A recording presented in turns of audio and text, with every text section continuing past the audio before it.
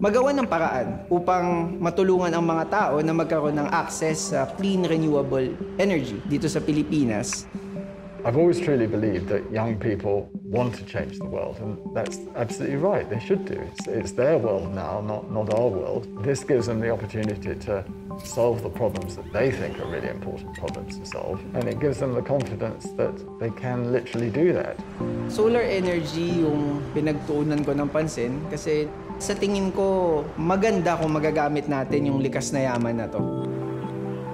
Maulap at maulan, yung aking salamin na nagre-react sa normally sa sunlight, nag-darken siya. And naisip ko na kahit maulap at maulan, meron pa ding ultraviolet light na tumatagos at na pupunta sa atin.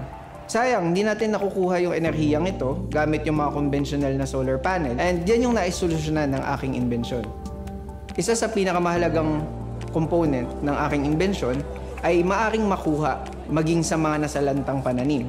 Yung mga organic luminescent compounds, ito nagmumula to sa mga iba't ibang prutas at gulay.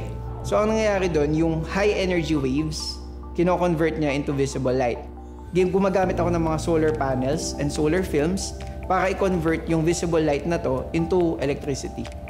Ako yung sumali sa James Dyson Awards noong taong 2018, ngunit ako hindi pinalad na makapasok sa national level. Ngunit ito ay kinuha kong motibasyon para mas pag-igihin at mas pagbutihin yung pag-develop ko dun sa aking device or invention.